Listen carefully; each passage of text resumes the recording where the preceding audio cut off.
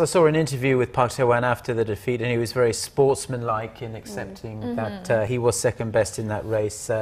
And the Chinese swimmer Ning put in a really rather incredible performance. Right. Now, let's move on to another South Korean athlete who etched himself into the history book after his triumph at the London Olympics. I'm talking, of course, about Yang Hak-seon.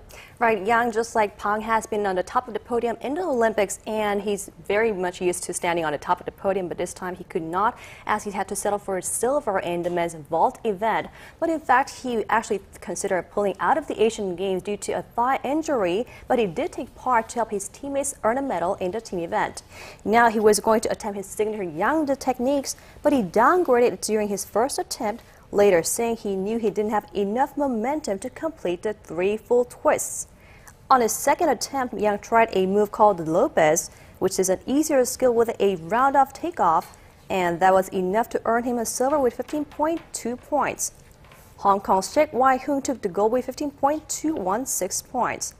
But North Korea's Lee Se-kwang, he missed the podium as he lost his balance upon landing on his first attempt and fell face first onto the mat to finish 4th, and he was who we thought was going to be the strongest rival against Yang in his attempt for a gold medal. It's